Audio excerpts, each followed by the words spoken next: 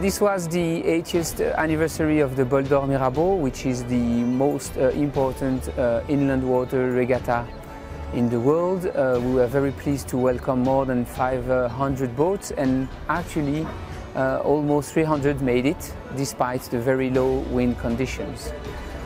This event is a key event in Switzerland, and we are very pleased to be partnering with Hublot since 5 years, and much more to come.